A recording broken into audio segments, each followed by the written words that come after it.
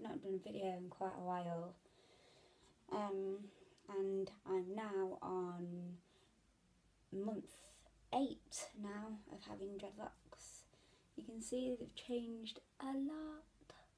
I have lots of loops, as you can see, especially that one, and lots of these ones under here are quite, I'll show you the back. Sorry, my hair's a bit of a mess today. I've got some different coloured ones and stuff. Yeah, so it's been 8 months now. It's gone really fast.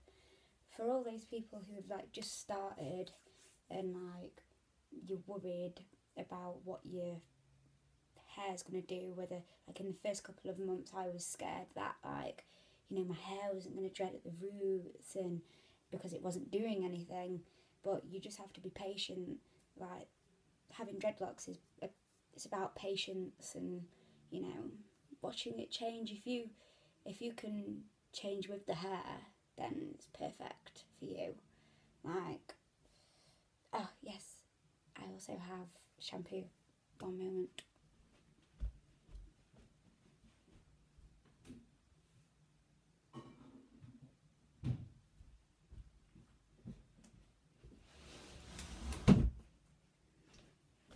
I would recommend Dr. Bronner's shampoo. This is amazing, this stuff. It's a pure cast-iron soap and it's made with organic oils.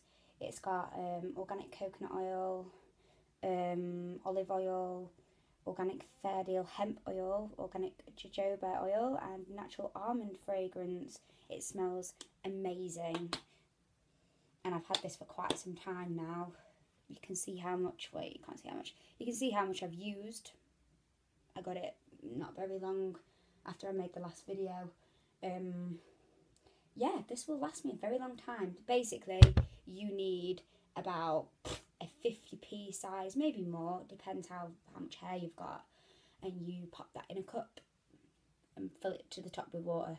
Swirl it around and pop that on your head and rub it in, and that's literally all you need. It is amazing. It's the best shampoo I've ever had in my life, and it's yeah, it's very, very friendly.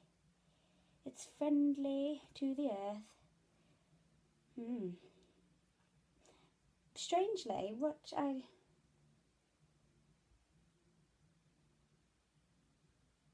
it says here, absolute cleanliness is godliness. You can't read it. The writing's really, really tiny. But it has a lot of cool facts on here. It's mainly religious, but that's what you're into. But there you go.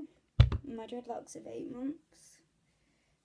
I love them. I would never go back. And basically, you just need to be patient and stop worrying because they will do their thing. I've not put anything in my hair. I didn't start them with wax. I literally did the twist and rip method. Now that I'm 8 months in, I personally would have changed and done, I would have done back home in the crochet. I mean, I crochet now, but the process would have been quicker, I personally think. So, yes, it's up to you which method you choose, but don't give up. Persevere with them, love them, and have faith in them. Goodbye.